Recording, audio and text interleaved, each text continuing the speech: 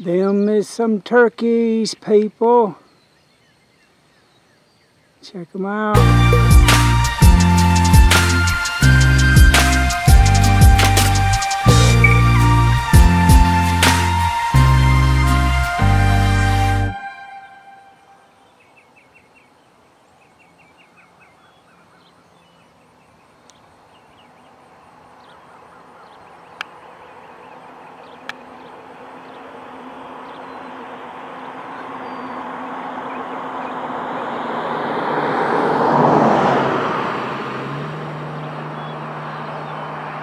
That turkey's running.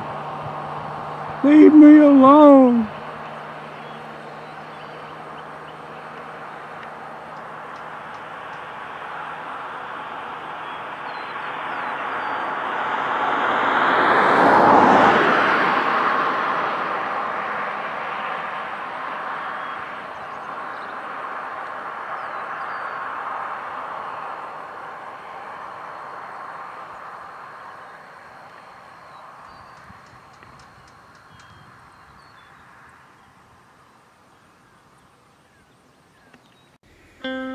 Well, we got a new message this week. Those who see the invisible can do the impossible. Now, I'm down with that. Because in this three-dimensional reality we call this world is, by all practical purposes, is invisible to the reality of the consciousness of who we are. Now, I may have lost a lot of Christians right then, but that's okay, because when you visualize and believe it and speak it with your mouth, it's scripture, it will come to pass. But you got to put effort. That's like that bicycle right there is not going to ride itself 48 miles in one setting without you pedaling and agreeing to pedal hard.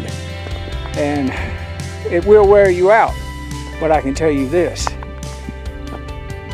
I see the invisible realm of what the benefits are of exercising and living right, because I've changed my life, my body, my mind, everything that has to do with me believing that I am becoming younger and younger, healthier and healthier, has happened. And I speak that I'm abundant, and I have abundance coming into my life 15 ways. I'm blessed and have much favor. I say all of that to say this. Then you come around on this side and it says the 10 commandments are not multiple choice. Well, is he trying to tell a good message, or is he trying to pick at his people? Because we all know, hey, huh? You need something? I'm just filming that good old message right there, putting it on YouTube. The 10 commandments are not multiple choice. Did you put that there? That? Yeah? No. You go to this church? No. I live down here. Oh, you just checking to see if I'm okay, ain't you? Yeah. No, I'm good. Now see, he had a choice. He could have kept driving and not to ask, did I need help?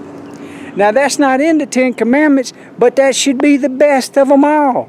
Because if you've done it to one, you've done it to all. By him stopping and helping and ask me, was I in some kind of desire, you know, straits, dire straits, I, you know, had a flat or something, whatever it was, like having a heart attack. Who knows? He seen me out here staggering around a little bit. He probably figured I might have got exhausted or something, because he didn't even know what this was I was holding in my hand, a camera. Oh, but the point is, by him doing that choice, he benefited himself in the invisible realm of what life and reality is.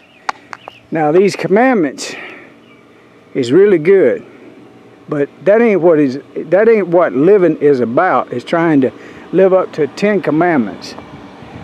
You either going to live up to the reality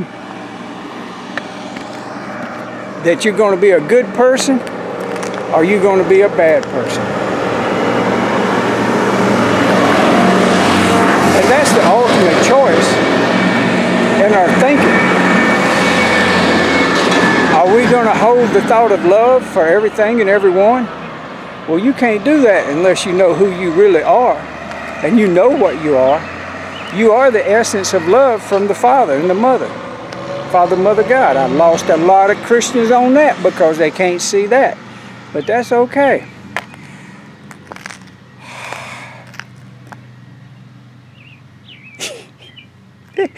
Oh man, I got myself in something then when I said that. I might edit that out, I might not. Okay, I'm gonna get on down the road. See y'all later. Those who see the invisible can do the impossible. For me, that speaks of everything I know about the law of attraction. Well, hey everybody. I know I was talking about Roseanne the other day, so I want to continue to, plug a little bit about or just something came to my mind. And I'm going to go on and say it because Karen Siltwood, Kerr-McGee Nuclear Power Plant. Daniel Sheehan was a lawyer on a case that had to do with exposing where the uranium was coming out of Kerr-McGee and who was buying it and what was going on. And that's one reason Karen Siltwood lost her life. So I'm not saying Roseanne was talking about that, but I'm just saying some of the things that she was alluding to is some of those things that make you question, what have we been told? Well, the uranium went to Israel to build their first atomic weapon and atomic bomb. And so last week, a couple weeks ago, I put up a collaboration video with, I can't think of the name of the guy right now, but in the video it talked about the worst threat in the Middle East as far as nuclear bombs and attacks. And there was a picture of the cover that I used, and it was, alluding to Israel, which we all know Israel has more weapons. So that's why I brought up the Kerr-McGee nuclear theft at the Kerr-McGee plant and Karen Siltwood and my friend Daniel Sheehan. I've been knowing Daniel Sheehan since probably 2007. We've talked several times over the phone, and he gave me some pretty good insight, but it's in his books. He wrote books about it, and it's just not ever talked about. Is how that went down. And then we get into Iraq and Iran and depleted uranium. That is a crime against humanity. But it's too long of a story to go into. But if you ever heard anybody mention that the battlefield is just covered with depleted uranium, it's true. It's true. All right, I'm going to cut her off there. This is lap 2, and I got to get all the way back. It's cloudy, overcast. Oh, that's my friend right there leaving off. Check his bike out. All right, he's outlaw biker guy that does the haircuts. Yeah, he's the one that has the barbershop right over there.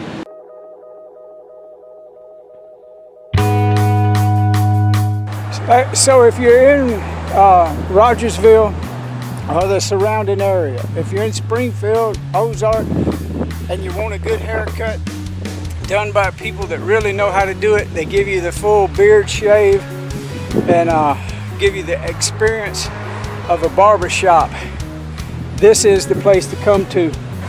You'll love it. Outlaw Gentlemen's. All right, I'm gonna get on down the road.